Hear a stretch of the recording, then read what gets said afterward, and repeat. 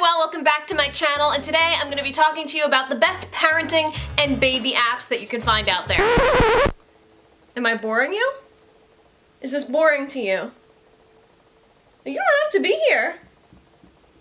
What do you want?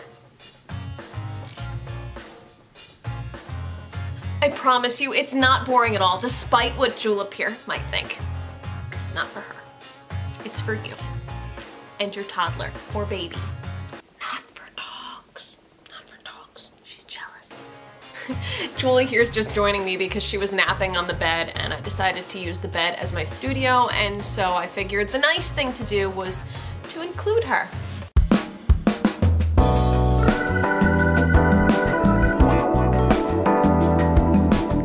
Maybe I was wrong.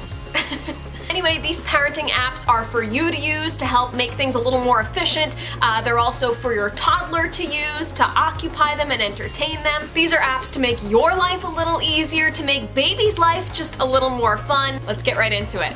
Number 1 second every day. This is the most genius way to preserve memories of your little one, and it's just so simple to use. It's foolproof. You can't mess it up. Basically what it does is it takes 1 second of every single day that you've shared with your little one and mashes it up into one big video. It takes 1 second from every day in, let's say, the month of February, and mashes it and edits it all together, puts it all in a timeline and in a perfect little video. You can add music to it, and you're able to make these sweet little videos showcasing the life of your little guy month to month. It shows how your baby's changing. It's really incredible. That's one way to use it. I think it's probably the easier way to do it.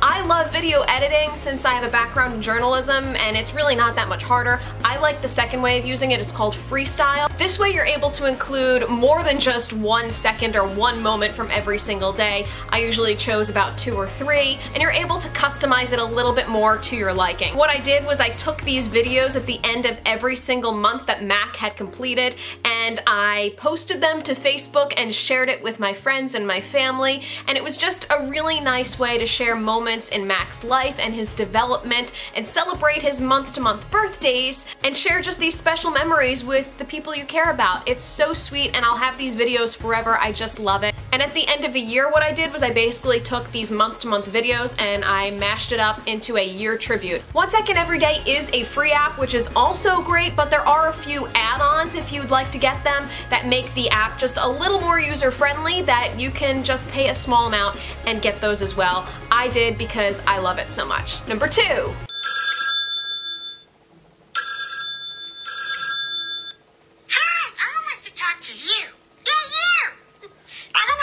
About lots of things. Pickles? Well, elephants? Oh, that tickles!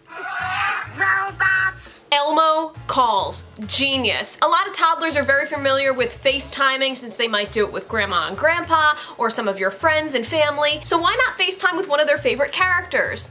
Elmo. This app is free, creates a lot of smiles, at least in my little guy. But like a lot of other apps, there are some add-ons that you can pay for, not at a steep price at all. You can take a look at some of the add-on packs where Elmo will call and wish your child a happy birthday. Elmo talks about feelings, gives them encouragement. There's holiday calls, telling Elmo you're proud. And just to give you an idea for the price range for some of these add-ons, not that much at all. Firsts and celebrations like back to school, first movie, happy birthday is only 99 cents, so not bad if your kid really likes Elmo. 3. While we're on the subject of Elmo, we may as well talk about 2 other PBS related apps that I just love and really keep my little guy entertained. PBS Kids Video and PBS Games. I reserve these apps for those moments, maybe when your kid's out to dinner and just they're done, they don't want to sit there anymore, or some long car rides. You're taking your kid's favorite shows with you, from Sesame Street, Daniel Tiger's Neighborhood, Curious George, Pinkalicious. My son loves the show Splash and Bubbles, Mr. Rogers' Neighborhood, which makes me a little nostalgic, a whole bunch of other ones. So it's really great to just have not only full episodes, but also snippets with just songs if your kid just loves the songs. 4. If you're looking for something a little more interactive, PBS Kids Games has all of these characters from all of your kids' favorite shows, except they're playing games, so it keeps them just a little bit busier for a little bit longer. What I love about these games is a lot of them tend to be very educational, like PBS Kids shows, so I don't feel as guilty for my son having a little bit of screen time. 5. Segueing into apps that help mom and dad a little bit more. I love the Wonder Weeks app.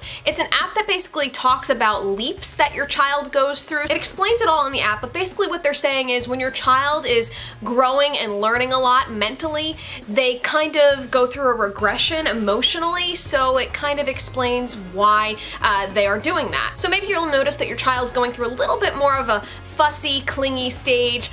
It's amazing how these leaps tend to match up with the clingy, fussy stages, at least we found for our son. Sometimes Mac would wake up a little bit more in the night and we would check our leap app, and for sure he was going through what is called a developmental leap. It customizes it exactly to your baby, your child. You put in your baby's due date, not their birth date, because they say that allows for more accuracy developmentally, and basically it tells you on a calendar when your child is going to go through these leaps or these fussy periods because they are going through so much mental development.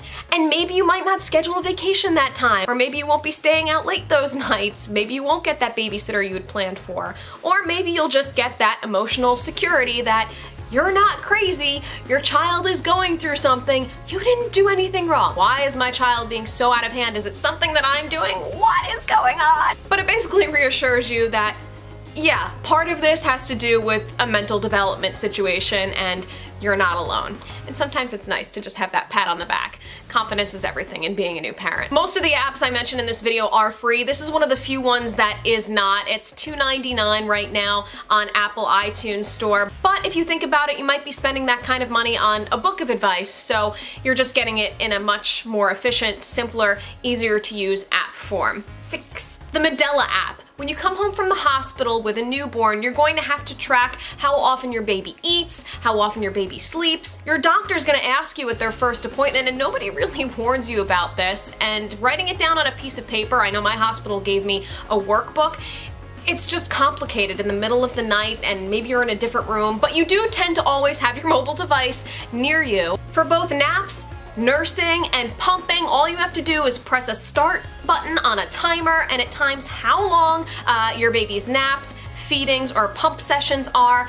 When you're done, simply press stop and it logs the entire thing for you. Also, if you didn't happen to be by your phone at this exact time and you want to enter it manually, you can certainly go back and do that. There are a bunch of other apps that do this kind of thing, but what I love about Medela's is it seems to be really streamlined and just make everything very simple. There's also a section where it shows you a chart for your baby and how he or she has been doing over a day or two, over a few weeks. You can really see the big picture on how your baby's eating, sleeping, and how you're doing pumping. And now I have a co-host. Let's see how long he lasts. My babysitter had to leave, so. He's a ham. He's like blinded by the light. I've got everybody here, it's a family affair. We're just gonna let him crawl around in the bed and see how he does for a little bit. He's got his pretzel too that he loves, and there's gonna be crumbs all over my bed. It's gonna be fantastic. Hi. 7. Another one for parents, Vroom. It's literally called Vroom, and I actually found this on an ad from the PBS Kids app. Have you ever had one of those moments where you're sitting there with your toddler or your kid and you just have run out of ideas of how to keep them entertained? Vroom's got you covered. Each and every day it comes up with a new game for you to play with them, a new activity, so everything's always fresh, and I love that. They cater these activities to your child's age, so when you download the app you put in your child's age, so all of these activities meet your child where they are developmentally. My child developmentally is at the stage where he likes to kick me in the side. Oh boy. 8. The Ovia family of apps, and I love them all. There's Ovia Cycle Tracker, Ovia Pregnancy, and Ovia Parenting for after you have your little one. The Cycle Tracker does just that, tracks your cycles, helps you if you are trying to have a baby and trying to conceive. Ovia Pregnancy gives you updates on how big your little guy or little girl is and where they are in their development as you're pregnant. And Ovia Parenting, hi. Hi. Hi. And Ovia Via Parenting helps you with this kind of stuff. When you are a parent, it tells you where your child should be developmentally and some tips and tricks along the way. 9. This app we're actually gonna put to use right now. This is for your child. It's called Baby Bubbles, and basically it's very simple. There's just bubbles that float across your screen and your baby can pop them. And it vibrates when you pop them, and there's also sound effects. I'm gonna give it to Mac right now because I'm just trying to finish this video. Come here, dude. Look, what's this? And as you can see, it really works. This should allow me to finish the end of the video. Julie! 10. The Sleep Fan app.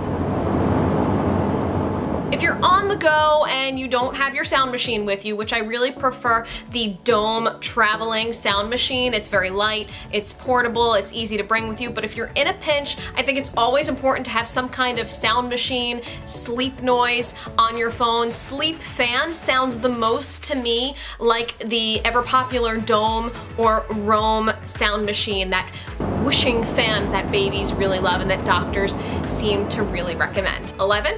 Animal Theater. My son is actually playing it right now. We've moved on from Bubbles to Animal Theater. The lion has a mane. As you can see, Mac's really interested, where basically it shows them an animal. It's a great app for 1 to 2-year-olds who are learning a lot of words still. It pops up a kind of animal and basically tells your child what it is. Very simple, but great for the younger children. The app itself is free, but there are add-ons that are for a small price. I always find myself, if I really like the app, getting the add-ons, but for this one I think it's well worth it because you'd be spending that kind of money on flashcards or on books anyway.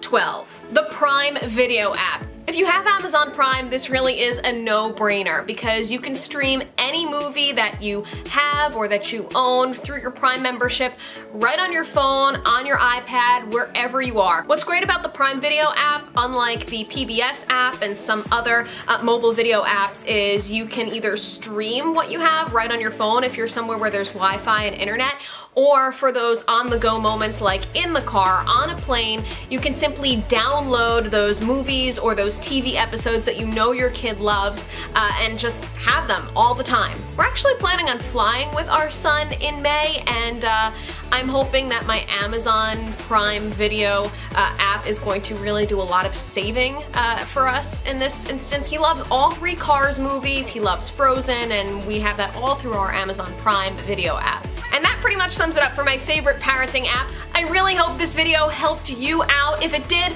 please share it with as many moms and dads as you possibly can on your social media. Give this video a thumbs up and subscribe. Make sure your bell notification is on. I'll see you in the next one, everyone. Say bye-bye! Say bye-bye!